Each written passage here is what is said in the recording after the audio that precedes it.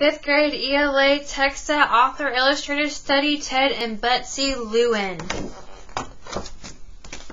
Listen to this quote. At home, we talk of nothing but gorillas. As I fall asleep at night, I make gorilla vocalizations. And when I am asleep, I dream of gorillas. Who do you think might say something like that?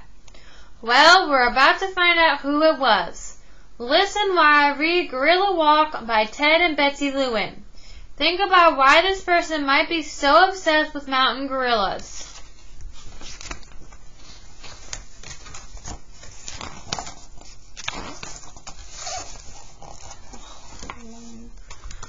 Introduction. In 1905, a German army officer named Oskar von Berningen decided to climb Mount Sabino in Africa's Varango Range, hoping to impress the local chiefs and other colonial powers with German military might. While camped on a steep ridge, he encountered and shot two large man-like apes, one of which he brought back.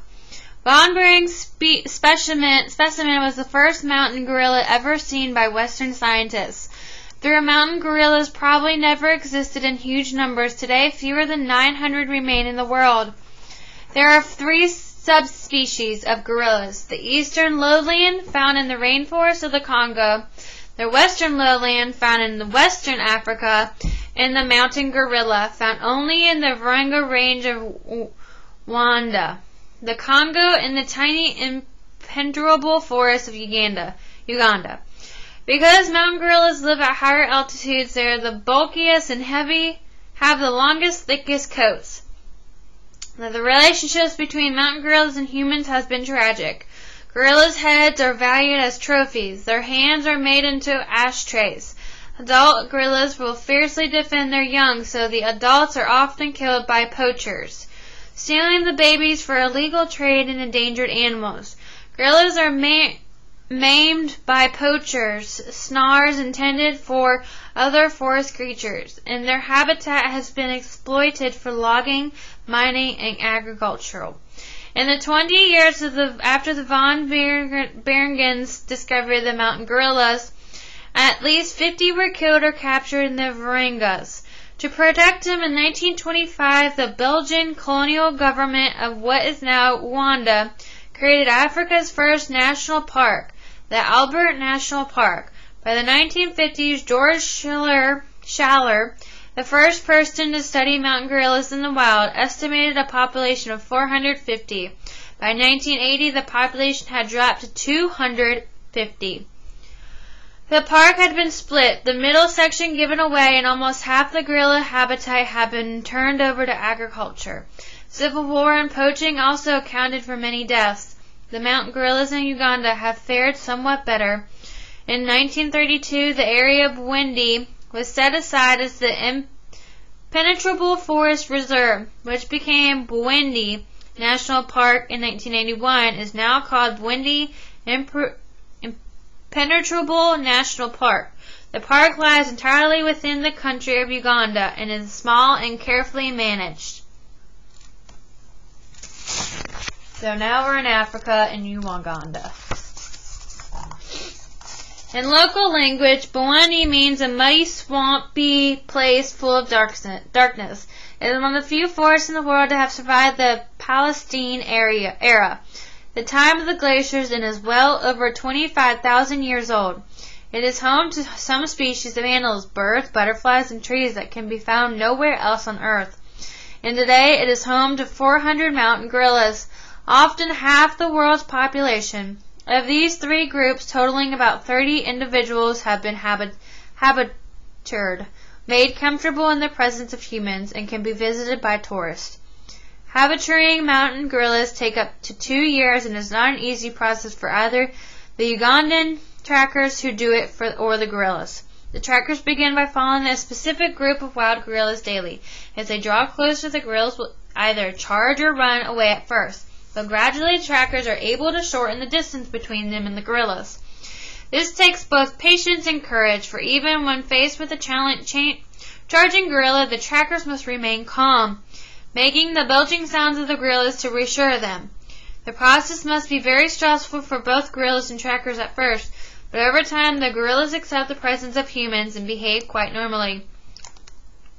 Habituation is, however, not yet complete, for although the gorillas are not habituated to Africans, they are not yet habituated to white people.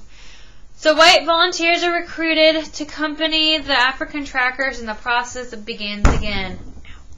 Despite the difficulty of habituation, it has become critical to saving the mountains gorilla.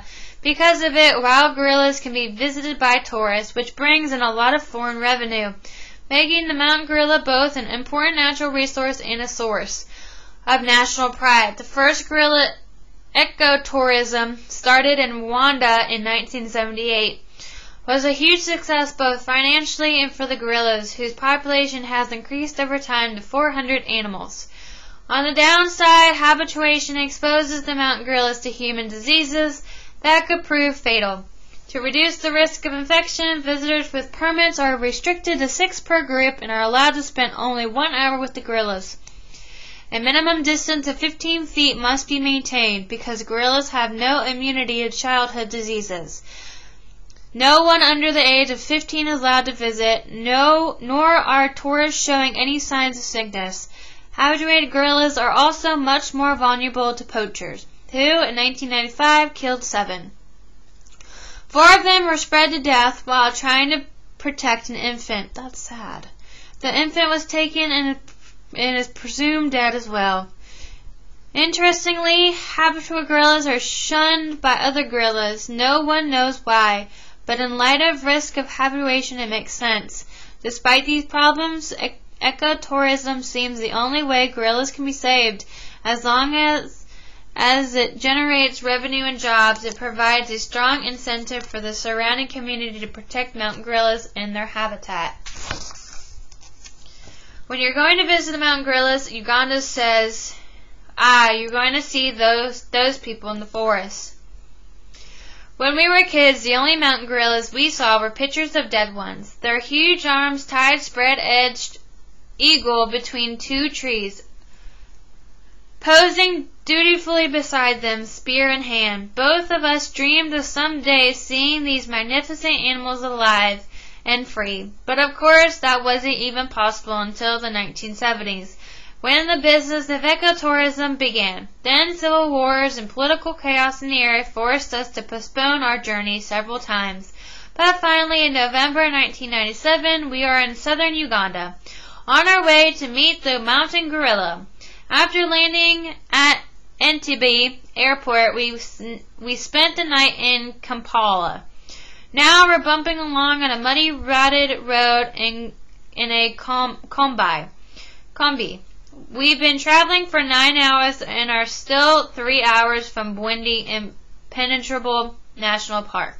With no sign of forest yet in sight, just endless terraced hillsides rolling back from the road.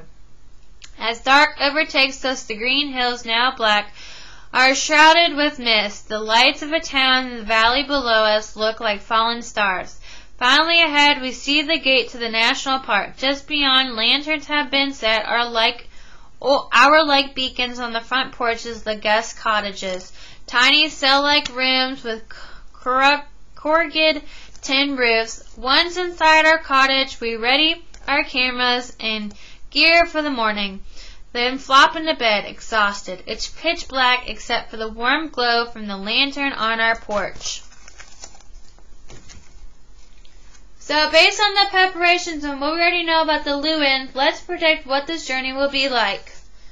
K Group. At first light, we step out onto the porch. Directly in front of us, the steep forested slopes of Bwindi rise into the morning mist.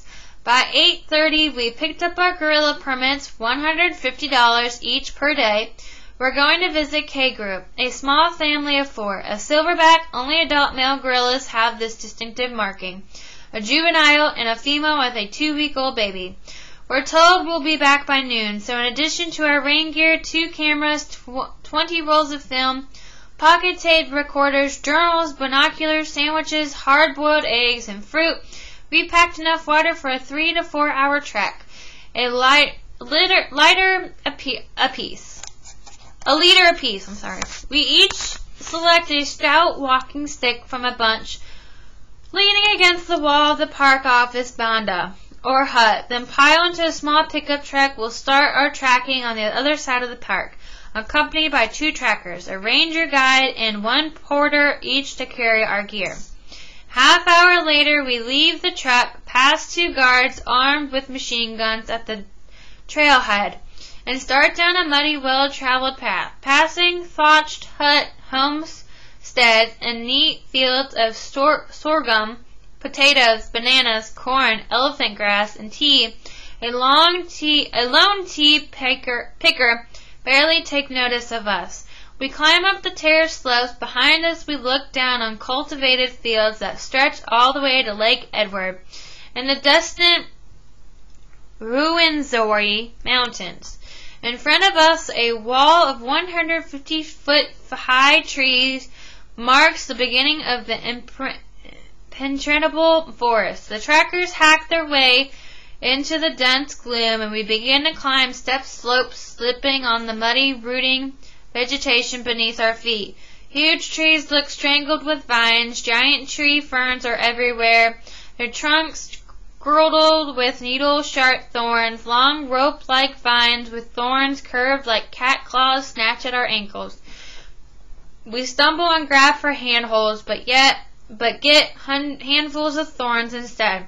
Our hands and arms begin to look as if we've been in a cat fight.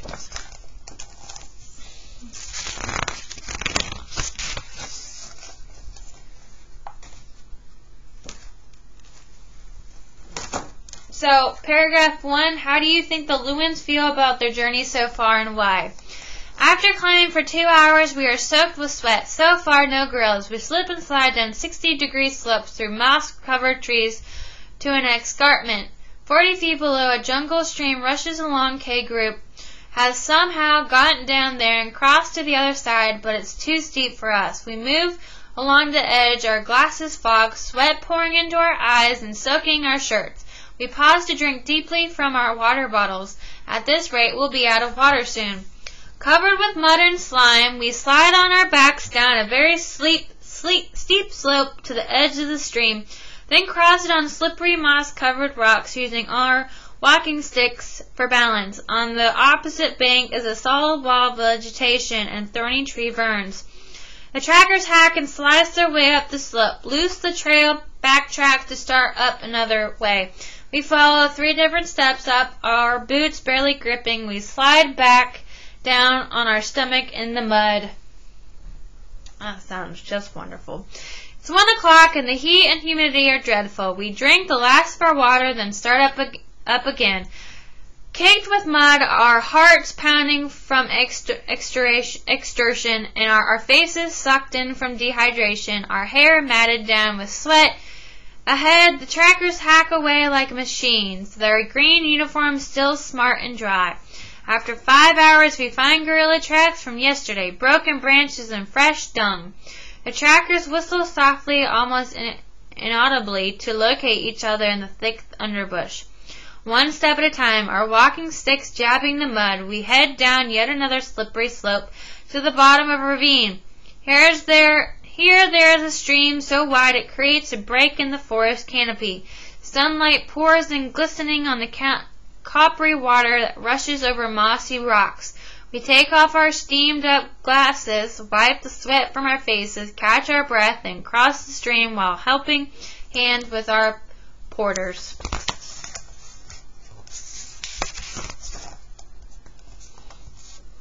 I'm going to stop there.